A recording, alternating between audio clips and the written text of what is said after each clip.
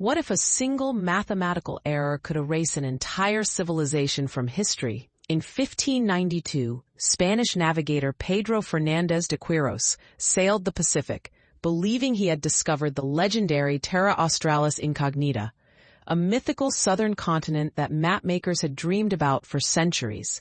His astronomical calculations were catastrophically wrong.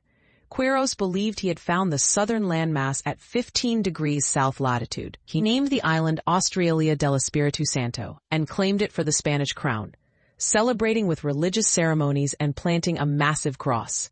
Excited priests recorded elaborate descriptions of this new territory, complete with imagined populations and resources. But the island didn't exist. His coordinates were pure fiction, a phantom conjured by miscalculation and desperate imagination.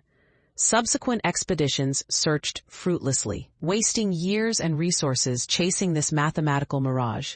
Navigation charts were redrawn, maritime strategies adjusted, all based on a mistake. Quiros's error became a cartographical ghost, haunting explorers for generations. His non-existent island transformed maritime knowledge, proving how a single miscalculation could reshape human understanding of geography, sending ripples through scientific exploration that would echo for centuries.